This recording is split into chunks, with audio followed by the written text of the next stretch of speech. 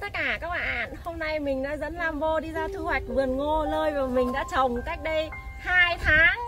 Mọi người cùng xem mình nha.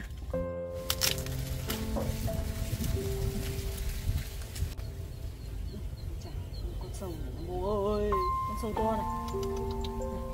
Đấy, thấy chưa? Đấy, nhìn con sâu rồi chưa? Wow.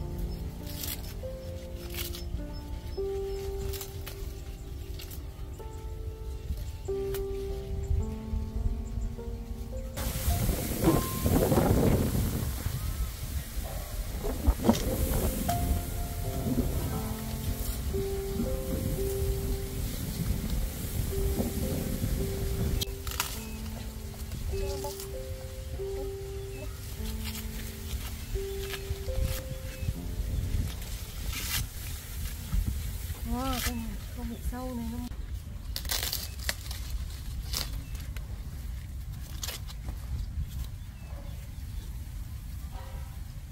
Ngon không?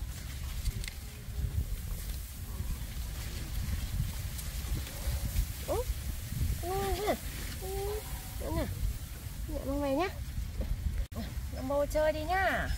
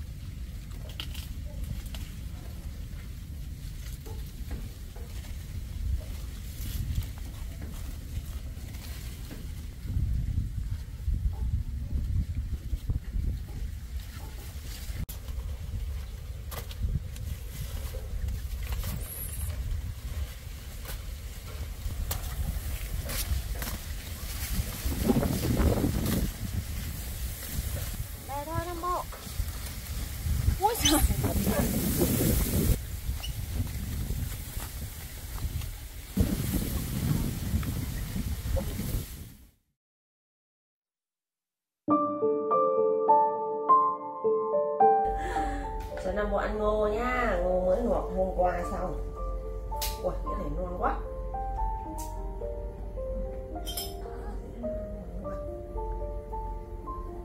Này, các bạn. Này. Cầm vào cái à?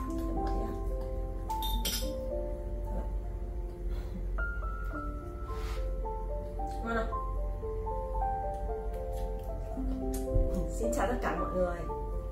Hôm qua mẹ con LamBo nó có đi chạy ngô ở ngoài đồng mà sáng nay cũng có luộc một ít để ăn.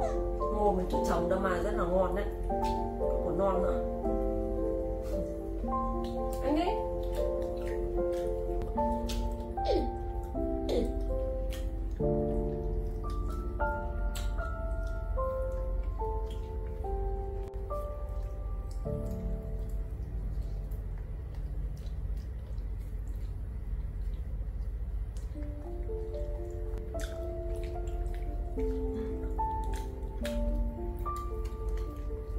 Gần đây ấy, thì mình có đọc được một số bình luận trên một số bài đăng của mình ấy, thì mọi người hay bảo là LamBo đánh thuốc mê ấy.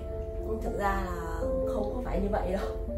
Tại LamBo lô với nhịp nhiều ấy, đâm ra nhiều lúc mệt mỏi nên là có hay ngủ gật. Cũng giống như con người mình ấy, khi mà mình làm việc lao động mệt mỏi ấy, mình có thể ngủ được ở bất cứ vị trí nào ấy.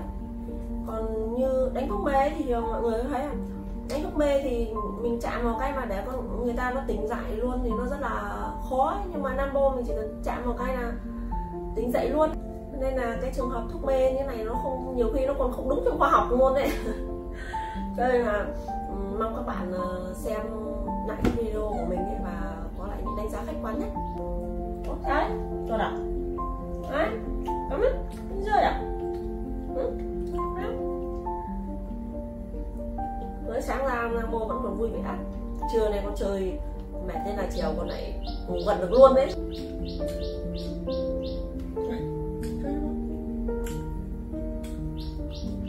Ăn sáng nhanh nhanh rồi mẹ lại đưa đi chợ. Có nào?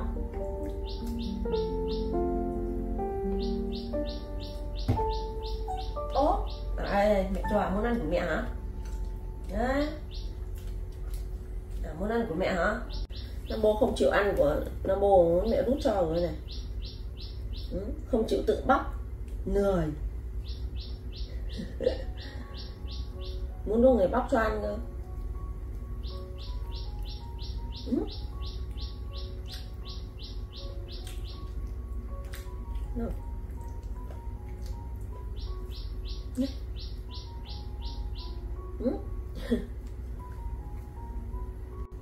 Ăn đi. Cũng có nhiều bạn hỏi mình là chồng mình bây giờ hiện đang ở đâu ấy, thì đợt trước chồng mình có một chuyến công tác xa ấy, nên vẫn chưa về được. Hiện tại ở nhà mình bây giờ chỉ có mình, LamBo với lại bà nội thôi. Khi nào xong việc ấy thì chồng mình mới trở về được. LamBo cũng nhớ bố lắm, nhiều hôm cũng đuổi bố ấy. Anh xin đó, nhé, nhé,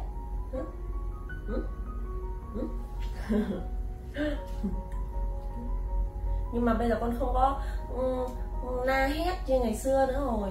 Là chắc có là gần ở với mình một thời gian là LamBo gần gũi với mình hơn rất nhiều, không còn hay ghen tị cắn mẹ như ngày xưa nữa rồi.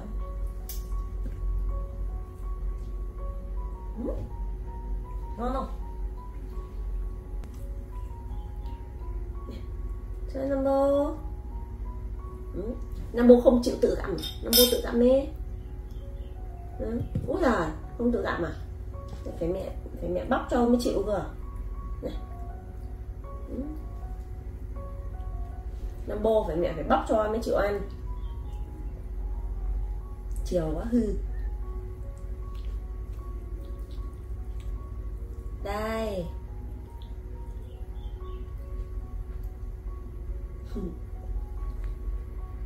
Đây. Ngon không? Ăn không? Thôi, bây giờ mình và LamBo sẽ ăn nốt buổi sáng, sau đó sẽ ra đồng làm việc tiếp đây. Hẹn gặp lại mọi người ở video tiếp theo nhé. Bye bye.